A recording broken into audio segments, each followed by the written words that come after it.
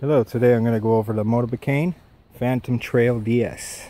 This bike is from directbikes.com, and overall it is a nice bike. I took it finally for its first ride today on the trails because I used to live in Alabama and there wasn't many trails. I moved back to Pennsylvania and you got plenty of nice mountain trails here to ride.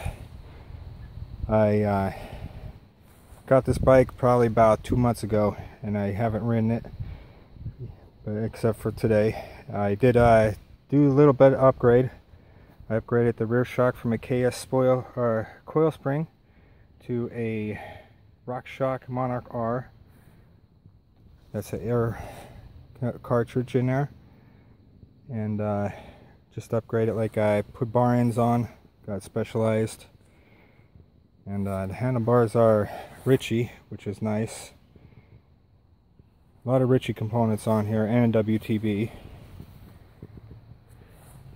And it's a WTB seat, but I put a memory foam seat cover on because I got up in weight. So I'm 250 pounds because I weightlift. I used to race mountain bikes when I was younger. I used to race with the ProFlex 854, but this is a significant upgrade, I could tell from that bike. So you got the SRAM components for shifting. You got the SRAM X7 on the front derailleur, the SRAM X9 rear derailleur, 10-speed cartridge on the back, 3-speed on the front, so 30-speed. You do have these, I guess they would be considered crossbreeds. You got platform on one side and then clipless on the other side, made by Gravity. But I think I'm going to switch that out to total clipless, get a pair of shoes again. On the front shock, you got your RockShox XC30 TK, which I am going to have to change the spring in there. It comes with a medium spring, but once again, I'm 250 pounds, so I'm going to go with the extra firm spring.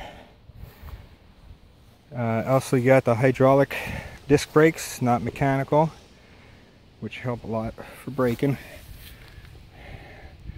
So I did get that little water bottle holder. It's lightweight.